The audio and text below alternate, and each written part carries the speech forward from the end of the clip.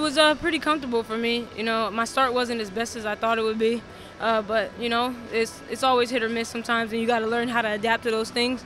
Once I got myself in the race, I kind of wanted to just not push anymore and kind of stay where it is.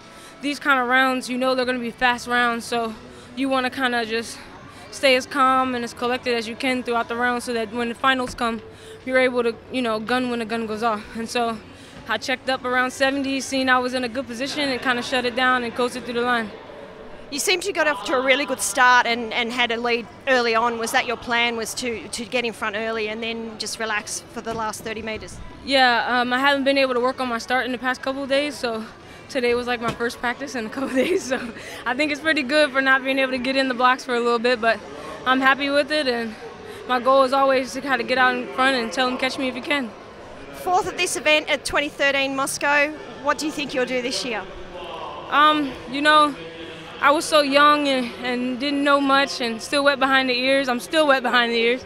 And I just want to improve on that, you know. Fourth to me isn't good enough. That's what the old English did. And I want to be better than the English that was there in 2013. So 2015, hopefully I walk away with a medal around my neck.